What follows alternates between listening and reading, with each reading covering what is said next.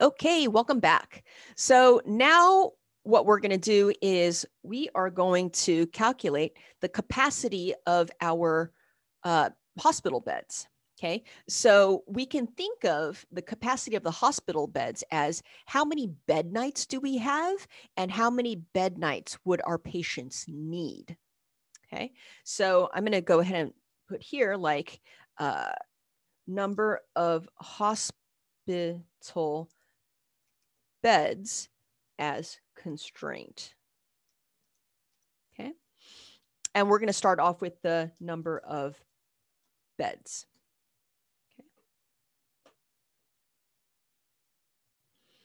Okay. So based on the case, there are 89 beds, right? In the hospital right now. And we're going to go ahead and multiply that by the number of nights per week. Okay. And 7 nights a week, right? And that's just kind of given. Okay.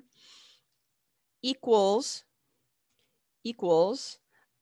number of bed nights per week. So that's 89 beds, 7 nights a week equals 623 bed nights per week. Okay. Okay. And I'm going to go ahead and this is 7 because regardless of whether we're doing surgeries 5 days a week or 7 days a week, the patients are staying can stay in the hospital, right? Because the bed is there. And so maximally we have 623 bed nights per week. So now the question is how many nights does the patient stay? And I'm going to go ahead and say divided by the average length of not surgery, but stay. Okay. Okay, average length of stay. And the average length of stay right now, the case isn't super specific about this, but it did mention that some patients stay 3 nights, some stay 4. So I'm going to go ahead and put 3.5 just to kind of split the difference here. Okay. And I'm going to make this an assumption because we kind of don't know, right? Divided by the average length of stay equals, available patient stays per week. So I'm going to write average length of stay per patient. Okay. Average length of stay in bed nights per patient. That way we can keep our unit math straight, right? Okay. Equals that divided by that. Okay. So, okay.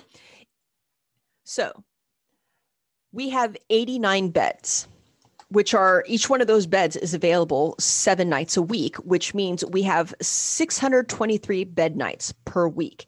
If each patient on average stays 3.5 nights, then we can accommodate 178 patients in any given week.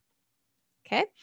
And so if we can, based on our hospital beds, accommodate 178 patients per week, right? But we can conduct 840 or 200 surgeries, right? Based on the number of operating rooms that we have. Our constraint is still the number of hospital beds, right? Because we can accommodate fewer people in our hospital beds than we can accommodate in our operating rooms. Now, ask yourself, okay, between the number of hospital beds and our surgeons, which one of those two things is the bottleneck in the Shouldice patient process? Is it the number of hospital beds that we have, or is it the number of surgeries that our surgeons can complete? Pause the video and kind of think about it a little bit and your justification, and then return when you're ready for an answer. Okay, welcome back. So if you said it's still the number of hospital beds that is our constraint, then you're correct, because the throughput, the capacity that the hospital beds can accommodate is lower than what the surgical staff can accommodate. Our hospital beds can accommodate 178 people, but our surgical staff can only accommodate 180 people. Okay. Now, if the operating room was a constraint, I'm going to change this to 7, right? If we only conduct surgeries in our operating rooms for 7 hours a day, then between the 3 of these, the operating room would be the constraint, right?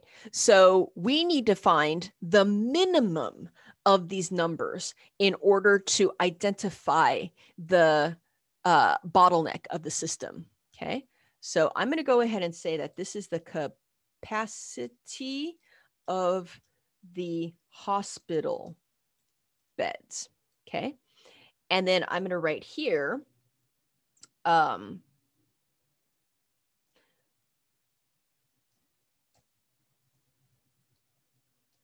constraint of Schuldeis patient process. I'm going to change constraint to bottleneck.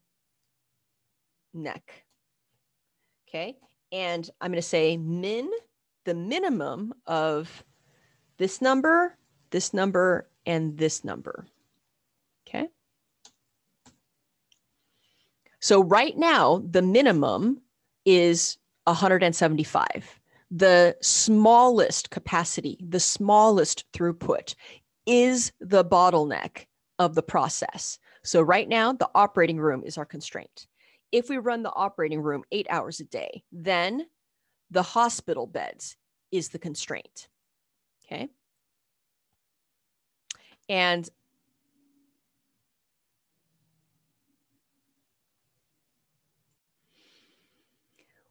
we're going to do a little bit of formatting automation here.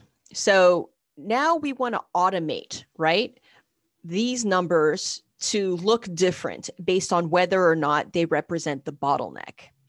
Okay, so what we're going to do is we're going to select these cells. I'm going to hold down the control key, select these cells, and I'm going to choose conditional formatting. Highlight cell rule equal to. Okay. Now, if the cell is equal to here, this cell, right? And it has absolute references here, fill with red and red text. Click OK. Okay. So this number is equal to this, and so it's now red. If I change this to 7 hours, all of a sudden, this is now the bottleneck. And this changes colors, right? Because it is now the bottleneck. I'm going to go ahead and change that back. And let's say that doctors on average work 3.5 hours on surgery, right? If they work 3.5 hours on surgery, then this is now the bottleneck. Okay. So I'm going to kind of return it to its original situation where we have 4 hours worth of surgery on average for doctors, and then 8 operating hours a day, and 89 beds. And so we can see clearly now that the capacity of the hospital beds is our bottleneck. So at the most, right now, as the process stands, we can process 178 patients through the experience, the Schuldeis experience, in any given week. And that is being constrained by the number of hospital beds in the clinic.